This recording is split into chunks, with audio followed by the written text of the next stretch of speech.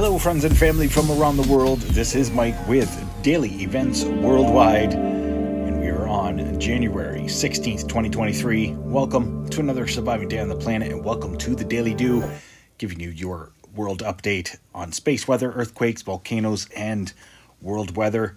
Checking out here the last 48 hours on our sun, as we've seen 3 M-class solar flares, Earth-facing positions, no CMEs in an Earth-directing fashion. But still some amazing fiery action here from those sunspot regions cresting in. And the one on the left is humongous.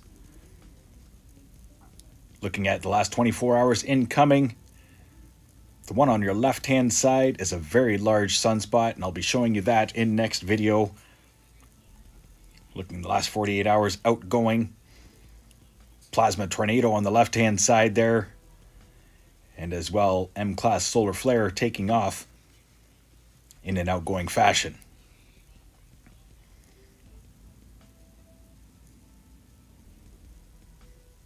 Having a closer look at the regions that fired off the M-class solar flares, as we've seen 3 the last 48 hours. Spectacular imagery here by Solar Dynamics Observatory.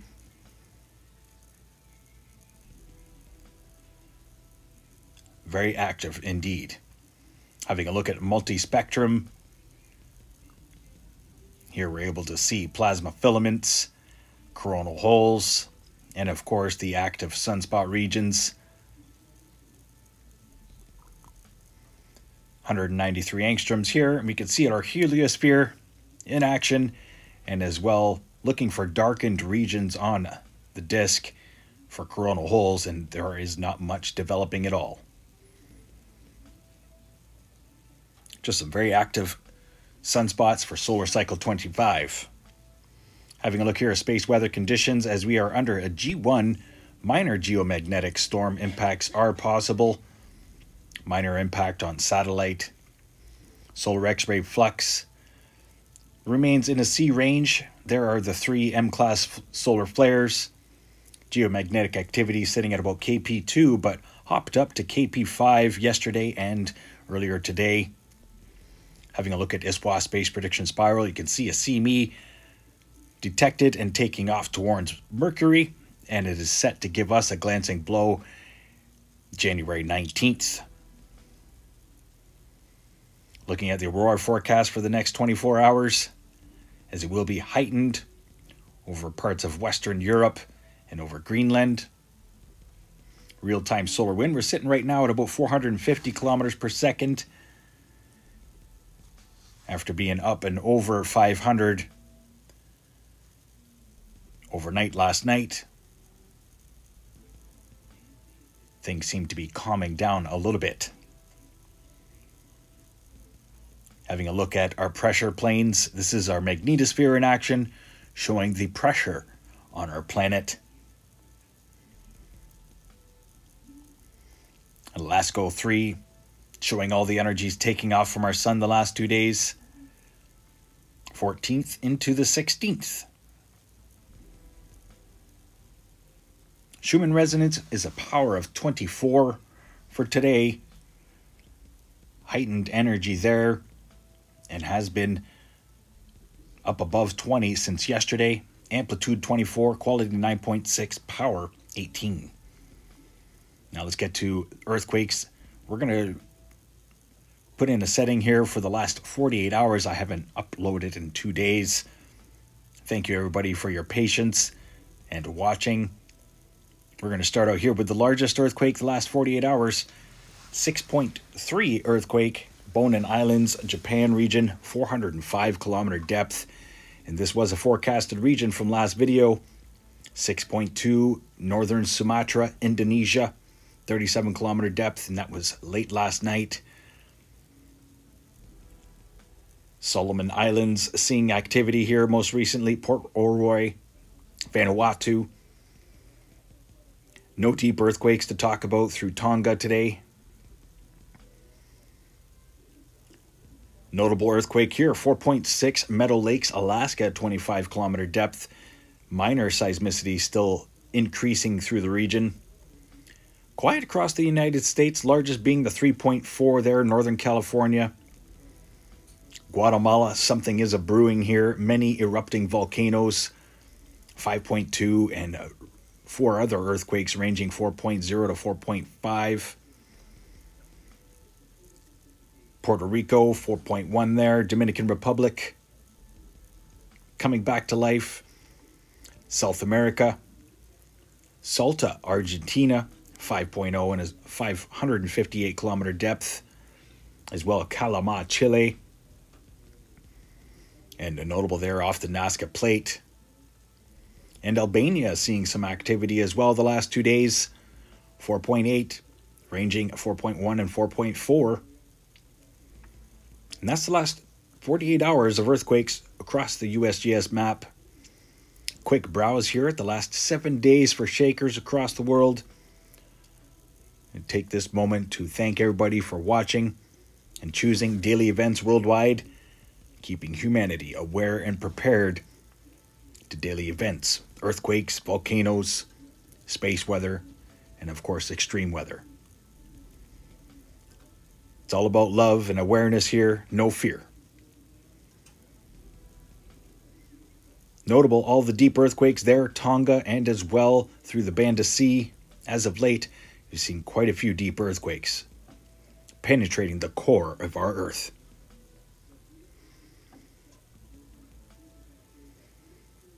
Now let's get to Pacific Disaster Center, showing the most recent satellite imagery from around the world, and as well the most recent volcanoes getting updated. Pretty strong system there in the Atlantic.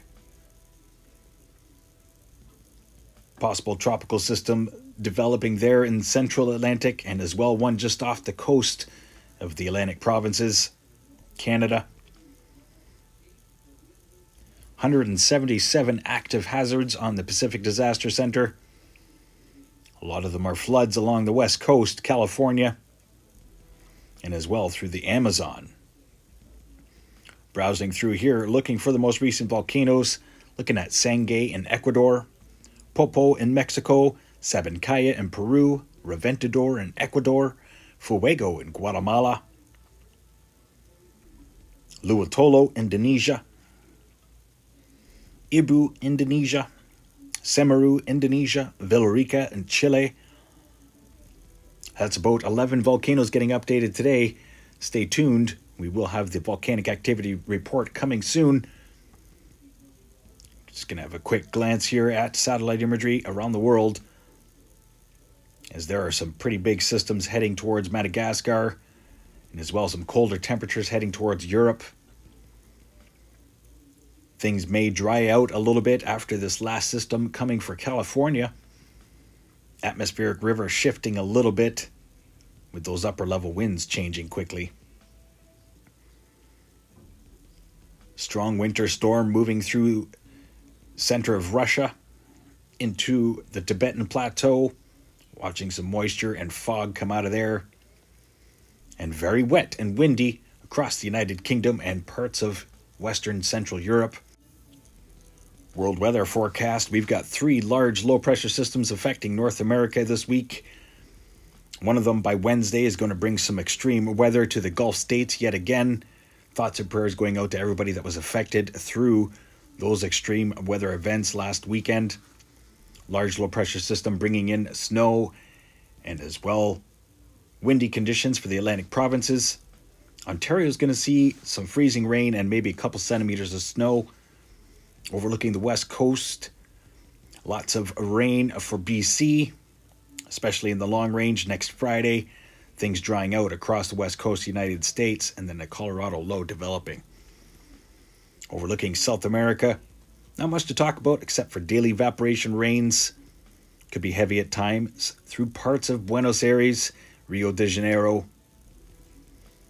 And then we get to Madagascar here in South Africa, as we've got 2 tropical systems tracking towards Madagascar, and they're going to join forces by Wednesday and then rake down the east coast of Madagascar.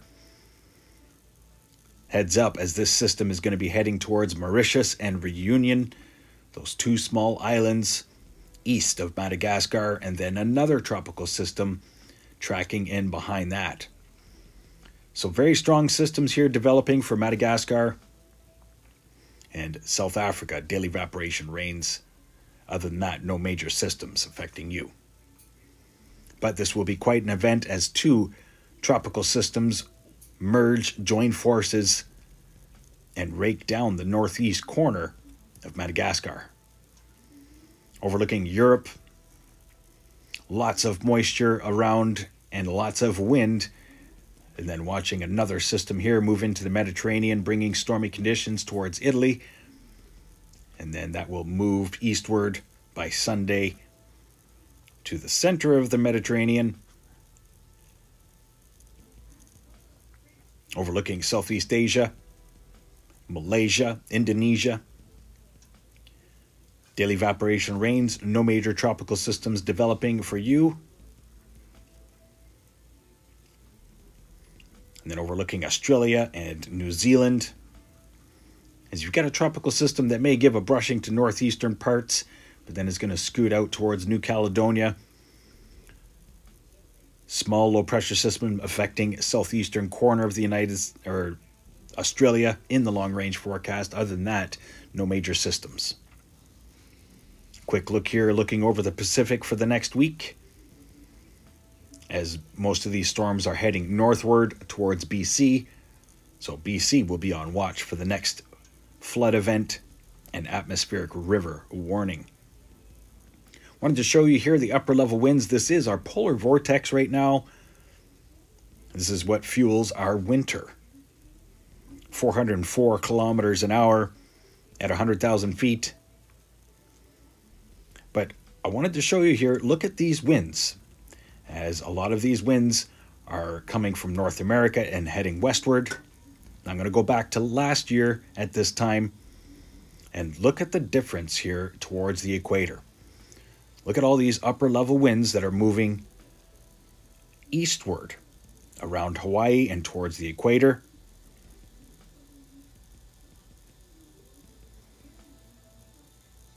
And then we get to now. And look at the difference, folks. This is a big change. Pole shift is evident, and it is here. I do believe it is here. Our North Pole has moved dramatically towards Siberia. Stay aware and prepared. Stay young and have fun, and get your daily dew. Bye-bye now. If you enjoyed today's video, please hit that like button, subscribe, share with your friends and family from across the world.